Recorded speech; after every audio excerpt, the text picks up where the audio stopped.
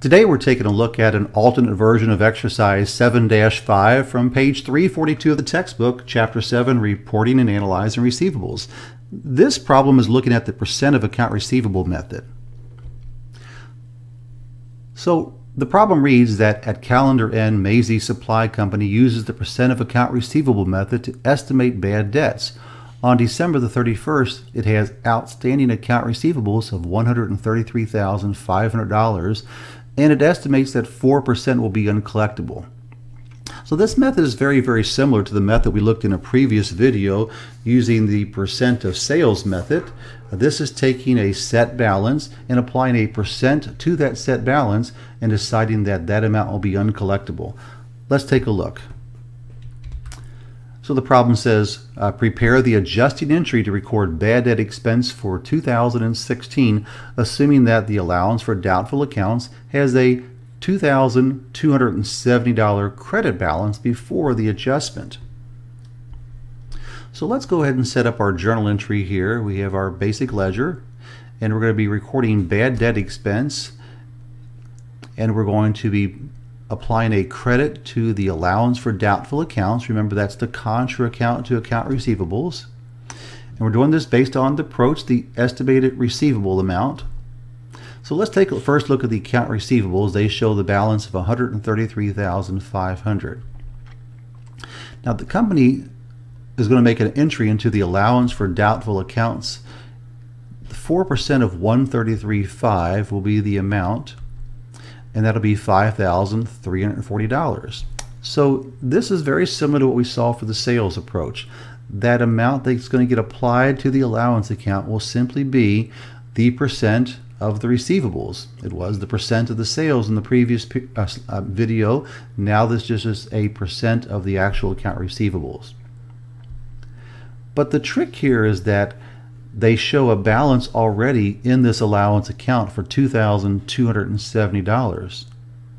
But we want to show that ending balance as 4% of our account receivables.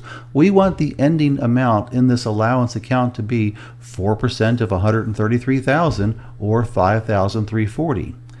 We started with a credit balance already in the account of $2,270.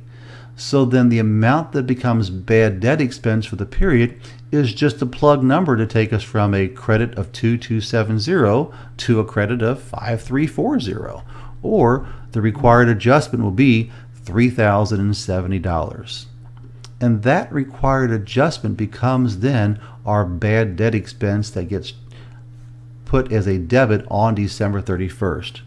So bad debt expense for the year is going to be $3,070. Remember how we calculated it again. We took our total account receivables, $1,350.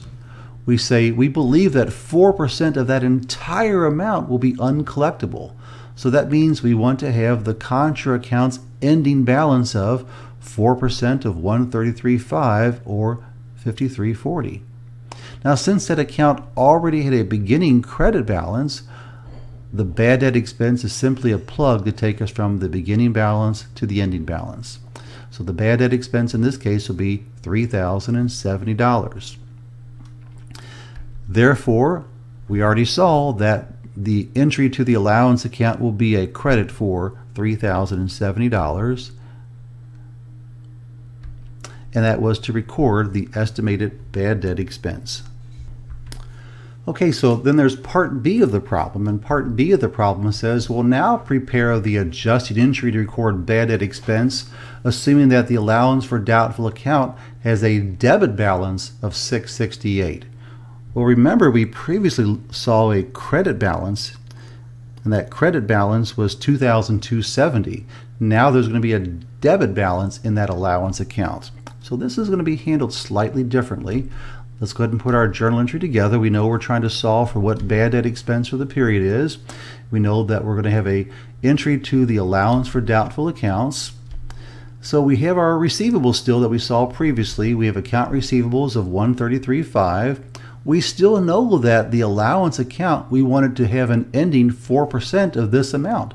That is the amount that will be the offset that's going to be lowering our account receivables, 4% of the account receivable amount. So we know that we want to still have that same ending balance of 5340. But in the previous slide, we saw that we had an earlier credit balance here. That credit balance was 2270. In this problem, it says, prepare the entry if there is a 668 debit balance. So instead of having that credit balance we saw previously, now there's going to be an opening debit balance of 668. But the process becomes the exact same. We still need to find out what bad debt expense is for the period, and that's simply the amount to take us from the debit of 668 to the credit of 5340. So how much do we need to put in for the bad debt expense? We'll take 5340 against 668, and the plug number here will be 6008. Because 6008 minus 668 would give us that ending target balance that we need of 5340.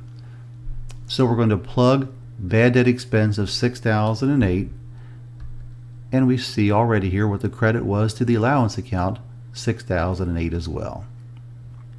So let's take a look at one final thing just to see what the balance sheet account would actually look like for the company. The component of account receivable and allowance added together or netted together.